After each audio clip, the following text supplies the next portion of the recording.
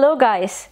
Today we're going to talk about Red Hat certifications, and this is my first introductory video about certifications and education related to Red Hat.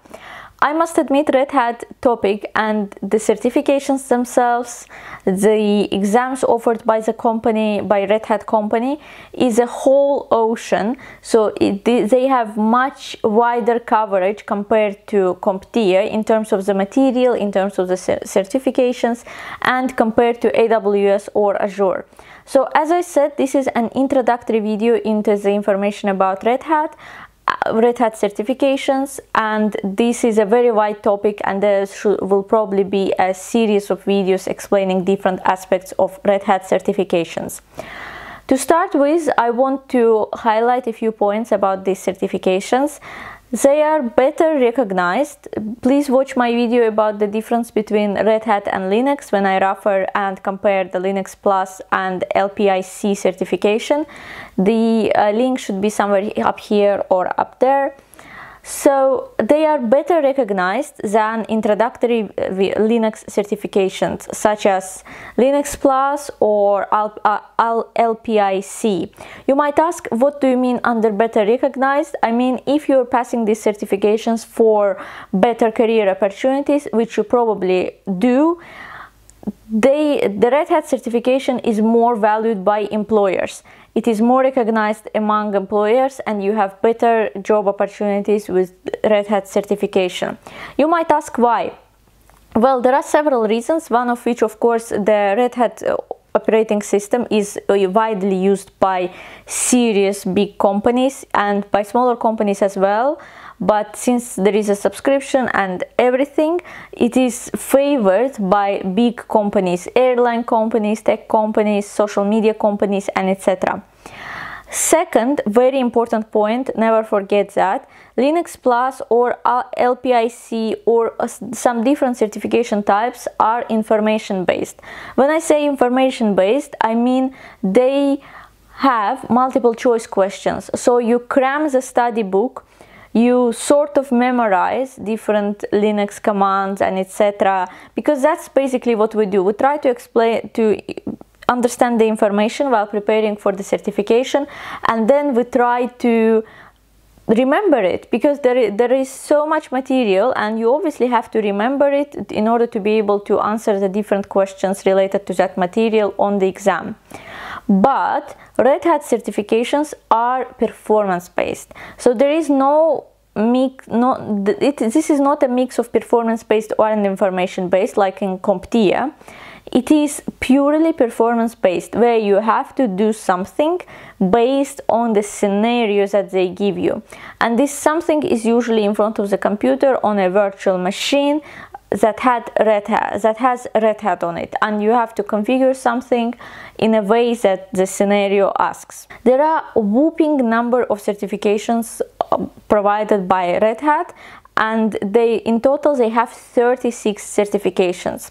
They, however, don't have the exam for all of these certifications. They have slightly over than 20 exams available to obtain a certain certification level. So some of these certifications are stackable just with CompTIA, so you pass 2 or 3 certifications in a row and you receive one additional stackable certification. All of the the whole certification list is available on their website, that I will share under, link of which I will share under this video. And for the easiness of reading, you can group these certifications by technology type. When it comes to orchestration, just the Red Hat operating system, or the tools for developers, tools for orchestration, Docker, containerization, and etc. Or you can group them by role on their website, so that depending on the roles that you are in or on the roles that you want to be in, they are grouped in specific groups. Some of the certifications require only one exam to obtain that certification. This is related to Red Hat Certified Engineer and Red Hat Certified System Administrator. However, for Red Hat Certified Architect, you need to pass at least 5 certification exams. I know this is tough, but you need to do that in order to obtain that certification. And these 5 exams are not solid, are not, I mean, there are not, there is no specific list of 5 exams that you have to pass to obtain this certification. It depends on the architectures that you're trying to build in your company. For example, these can be 5 certifications related to Red Hat Certified Enterprise Microservices developers or Red Hat Certified JBoss developers. There is an non-exhaustive list of certifications available to pass to get the architect certification in total. Just to mention, for you to see how interesting this is, I'm gonna mention a few. This is Red Hat Certified Specialist in Ansible Automation exam. Ansible is a very popular platform for automation. Linux Certified Specialist in Security. Red Hat Certified Specialist in Security. Red Hat Certified Engineer in OpenStack. And Red Hat Certified Specialist in High Availability Clustering exam. I really loved these names of the exams because I can see that they have taken the small Linux topics that only seem small but yet very important and turned it into the whole certification exam. And this is very nice because you really get a chance to know the topic to the highest possible depth of it and research it. For example, there is a certification called Red Hat Certified Specialist in Linux Network Tuning. You might think that why this is important to tune network. You just turn it on, you put the highest possible bandwidth, and etc. But after working in IT, I realized that how hard it is to properly tune Linux network based on your needs. So for example, there is correct packet size, network packet size. There is correct window size for TCP connections. There is correct tuning details for UDP and etc. And depending on which specific goal your server serves, you need to tune network based on these needs. So for example, if your server is in DMZ zone, it's public facing server, you need different network tuning. If your server is private, it needs different network tuning. If your server is created to support an application that is using TCP only, you need to focus to optimize network TCP performance. If you're working on something that uses UDP only, you have to improve the UDP performance, and etc, etc, etc. So it is very important topic, and you only come to realize this after working in IT industry and being exposed to that. The next point is that I mentioned this throughout different of my videos, but Red Hat certifications are more expensive compared to other available certifications on the market. They cost at least $500 to pass. However, what I noticed about Red Hat certifications, their objectives, the list of objectives is very, very clear.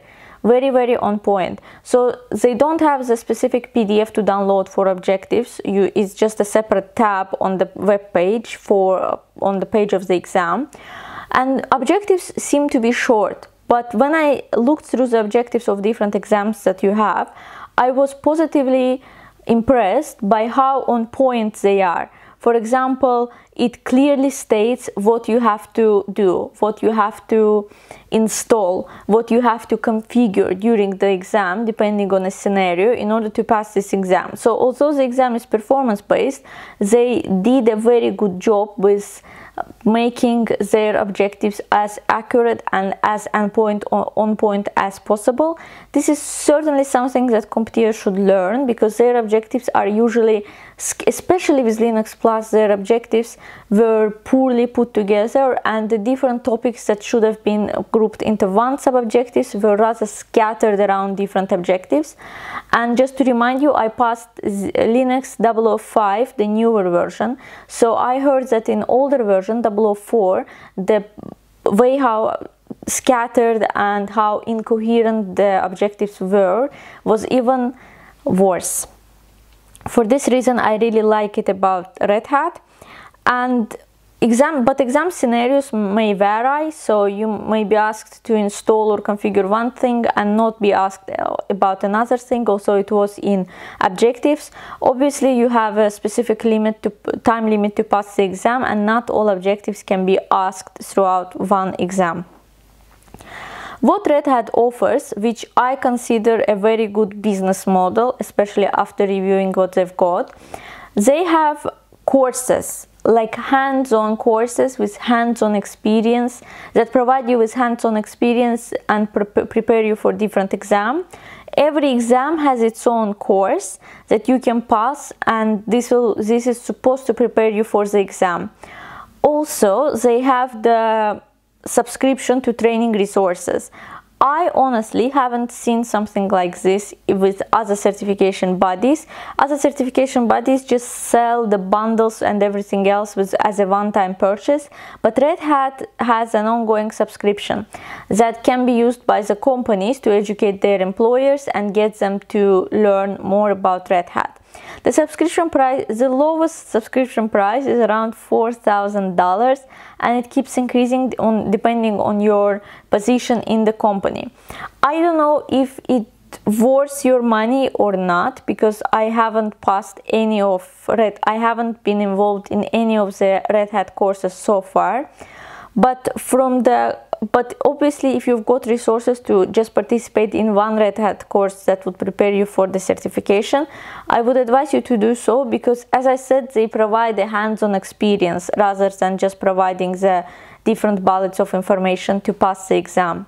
This was a quick introduction into general Red Hat certifications and the main points of information about the Red Hat and its exams. In the next video series, we will be discussing the most popular Red Hat certifications. As per their website, the most popular certifications are Red Hat Certified System Administrator, Red Hat Certified Engineer, Red Hat Certified Specialist in Containers, and Red Hat OpenShift Administrator. Also in the next video series about Red Hat, we will be discussing the certifications that are not popular but still are common choice among people who want to progress in their IT career. Please don't forget to subscribe to my channel and like my video. Remember that every subscription motivates me to prepare more videos, to pass more certifications, and to provide you with more information about how to progress your career within the IT industry. Thank you very much for being with me today, and have a nice day. Bye!